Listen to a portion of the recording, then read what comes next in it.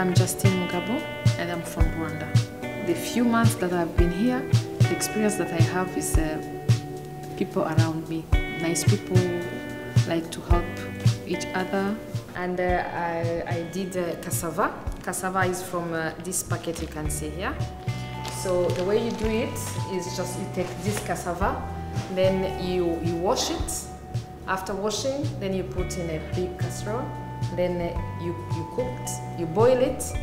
When it is done, then you can take onion. You take onion.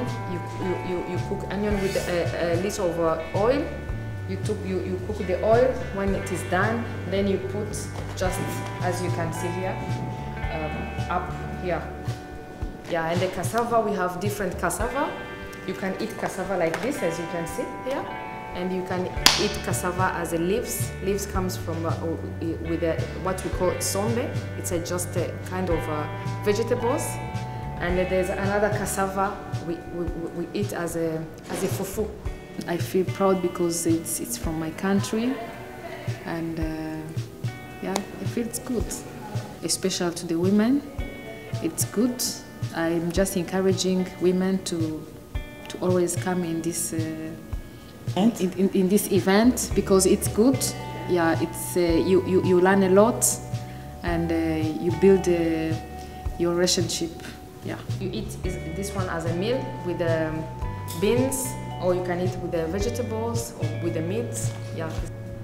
When it's cooked already, you can just serve like this one. Now I mixed only with the onions today, but when you want, you can mix with beans.